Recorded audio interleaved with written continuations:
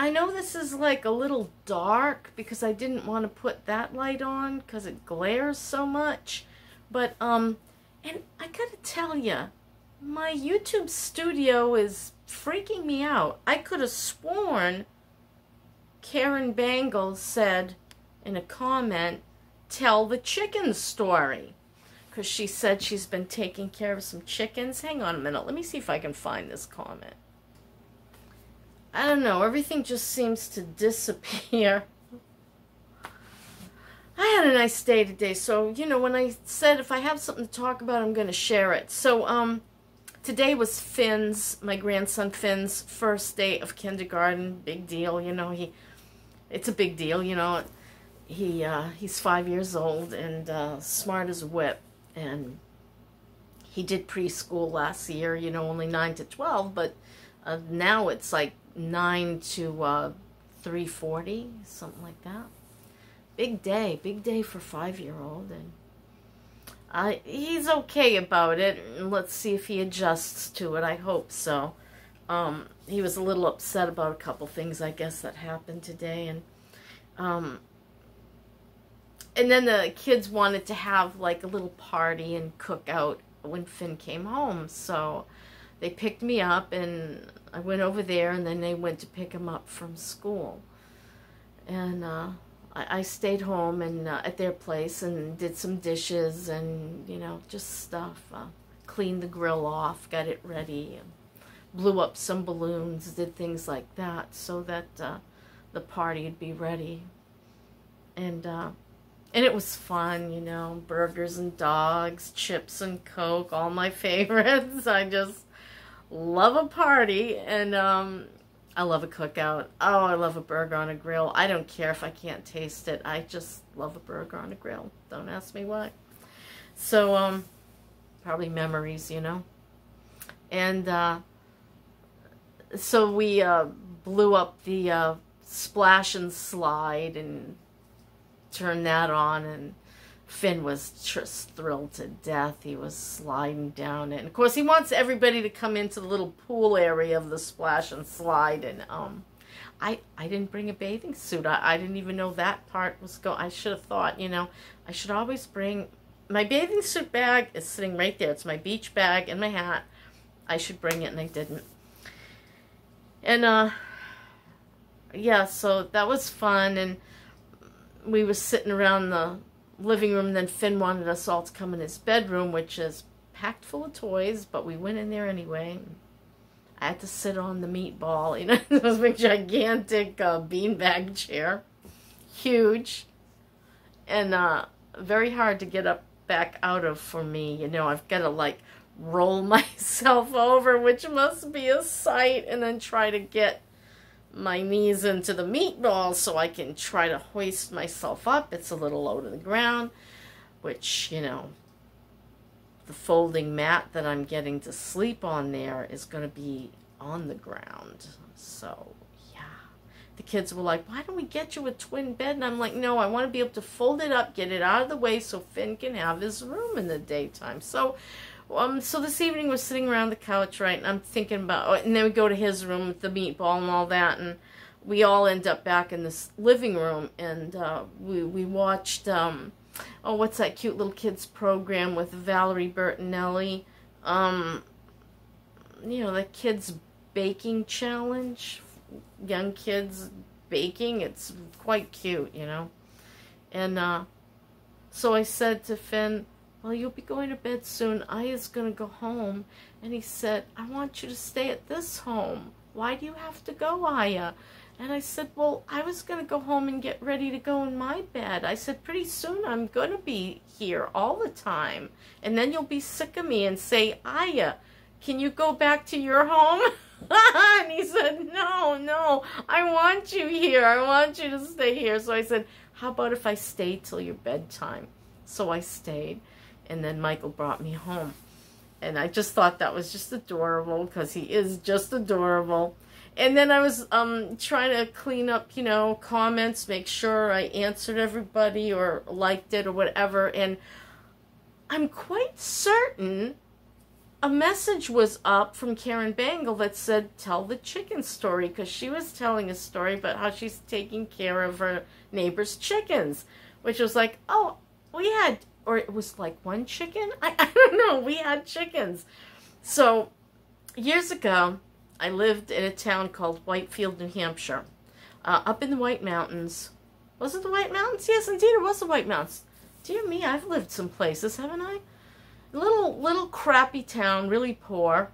Probably not anymore, you know, with the prices of everything, you know, gone up. It kind of like, I don't know, kind of like made even poor towns rich. I don't know. But back then it was, you know, it was hit hard from the 70s, lost all the manufacturing and, you know, so it was a town that had kind of died. But Dunkin' Donuts came in and saved the day. No, not really, but Dunkin' Donuts did come in, and there was a Jiffy Mart. I worked there for a while, and my husband had an antique business right in our home, in the garage, and so a neighbor came over. Her brother-in-law was helping work on our house, because we always bought old defunct houses for really cheap. That's how we did it. It was a house for $30,000, and we put a lot of money into it. And so this guy came to the door. He said, hey, I saw you bought this, and you need a lot of help here, and, you know, would you like us to, you know, give you some estimates? And sure, and they ended up working there, and then they ended up not working there. But while they were there,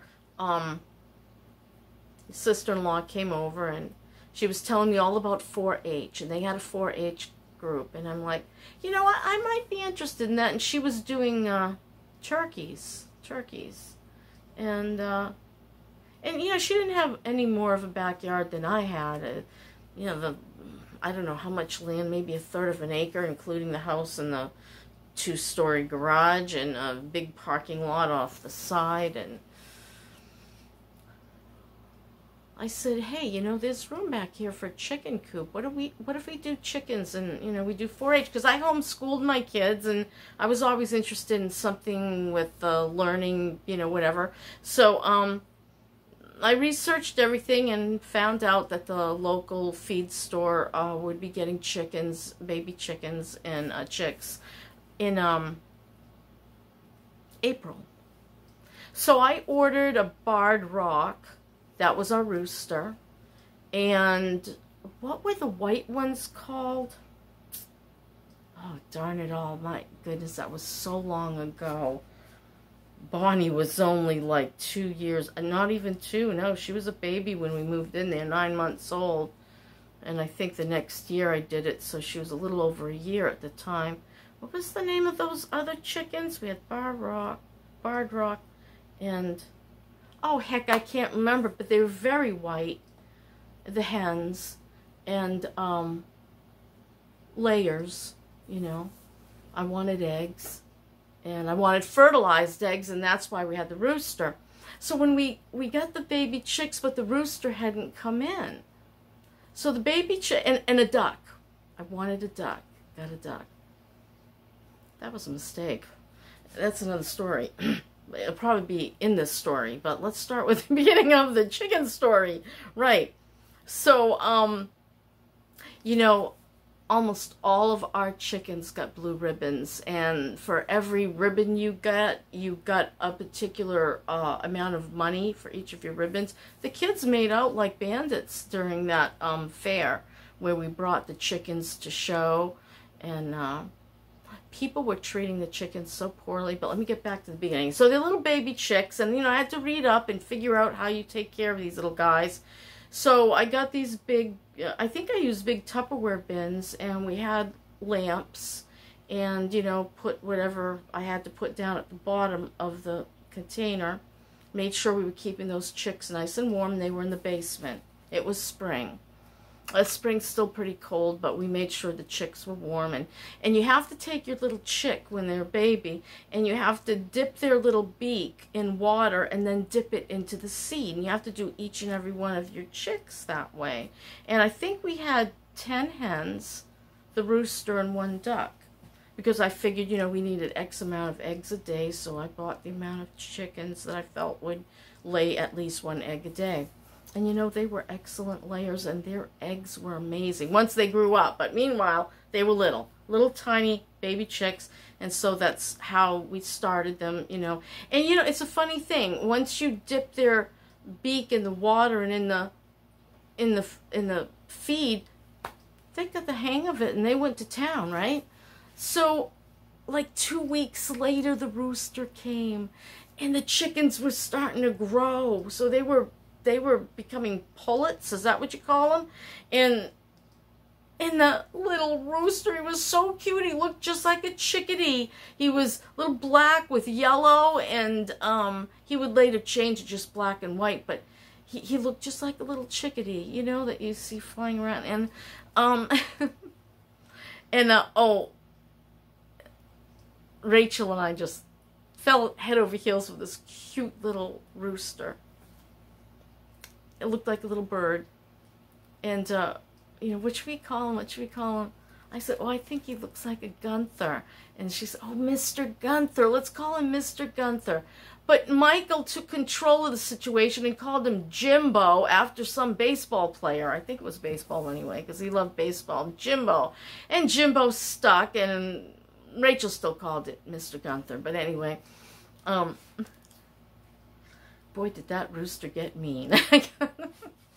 You couldn't get near him. Michael was the only one who could actually approach him, and it wouldn't attack him, and he was the one who would have to go get the eggs once they grew up and started laying. And the rooster thought the duck was a hen. So that was a little odd, and the duck laid eggs, yeah. The duck laid eggs, and I was really weirded out. I didn't want duck eggs. I was like, So I would save them and give them to this woman's husband. Remember the brother-in-law who came to fix the house, and then the sister-in-law? We became good friends, her and I. And her husband eventually came over and started working on the house. And he did a really nice job, too.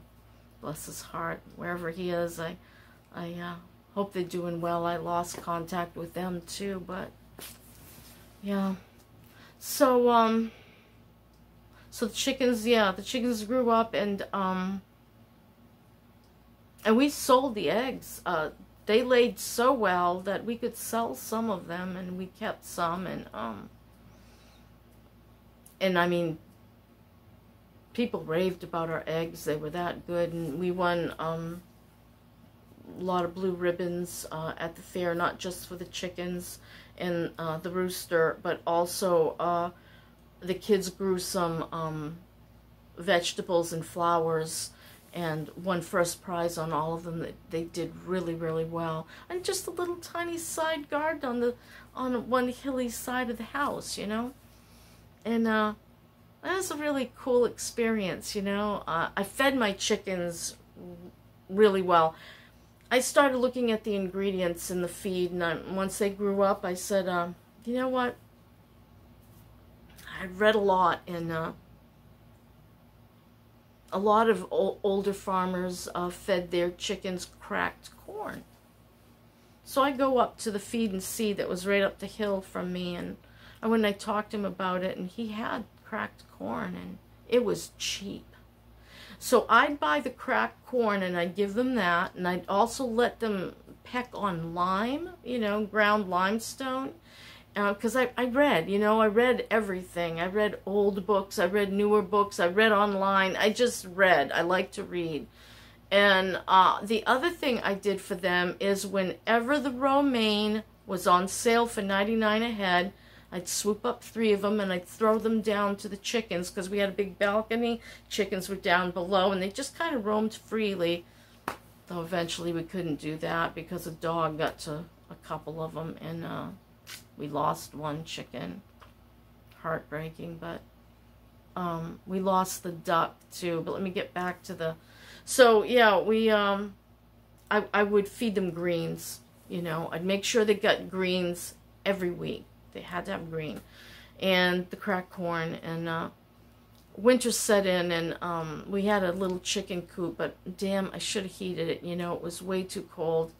The duck got a respiratory infection, and they brought it into the house. They let it swim around in a little pool in the kitchen, and they didn't let it dry out overnight. They should have left it in the house. Well, they dried it off and put it back out in the coop, and I think she froze to death. Yeah. And that was a big mistake, guys. But and then nobody wanted to tell Bonnie because it was Bonnie's duck. So Dennis didn't even bury it. He took it and he threw it on the other side of the tracks. I said, "What is wrong with you?" I said, "We should have buried it. That's so disrespectful." Dennis, I don't think I've told Bonnie that part. Anyway, I hope she never watches this. And I should erase it. I shouldn't. Oh, never mind. So, yeah, that happened. We told Bonnie that a nice man duck came along and she flew away with him and went south. I hate lying, especially the little people. So, yeah, so that's the story of the chickens, the rooster, and the duck. And we lost one hen. And then we were leaving Whitefield, New Hampshire. And I'm really glad we did, quite frankly. We closed up shop and packed everything up. We sold the house and gave the chickens away. I didn't sell them. I knew of a farmer. He had a big farm, and he was in Rumford. And I just said, "Take good care of my chickens, please." I said, you know, they're more like pets than they are. You know, I knew to him it was just a chicken, which is unfortunate. But to us, they were, you know, they were part of the family. They really were. You just really get attached to them when you take such good care of them and everything, you know. Except for, you know, the duck. If I had been home and not at work, I would have said, "No, you're not putting the duck back out there. You nuts? You got to let it dry off and warm up overnight." Dang. Well, I was working. You know, I worked all the time back then. So, that's the story of my chickens. And, we did go back and see them a year later, and Jimbo still remembered Michael. And even though he was really, you know, ornery and feisty, once Michael talked to him and took a hold of him, he settled right down. And I don't know if they were very happy there, I'm not sure, but I'm sure they lived a chicken's life, and then it was over. And, you know, I don't think chickens live all that long, if I remember correctly. And it was sad because Michael really loved Jimbo, and I wish we could have taken Jimbo with us, but we didn't know where we were going, where we'd end up. And we did end up in, you know, all of us stuck in a one-bedroom mobile home for years. So, yeah, it wouldn't have been conducive for chickens or a rooster. That's my story, and I'm sticking to it. So I'll publish this in the morning because it's evening, and I'm so tired, my eyes will barely stay open. So there, I have a story to tell. 18 minutes, that's reasonable. I always worry about how many minutes now. Is this legitimate, you know? Alrighty, that's it. And I am so tired, so I'm going. Night, morning, bye.